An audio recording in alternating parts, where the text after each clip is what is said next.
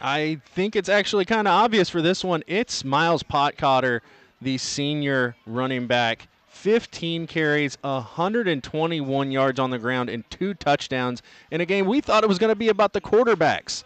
But this kid, as I said, a motor that was running hard tonight. Anytime that team needed a first down, it seems like he was the one getting it, whether it be 2 yards or whether it be 22 yards. Miles Pottkotter put the team on his back and made sure that they walked out of this stadium with a win. He is the Stolly Hustle Award winner. They're going to run it. Pottkotter goes off the right side. He's got the first down and more. Dancing and prancing, and he fights to get to the goal line, and he's in!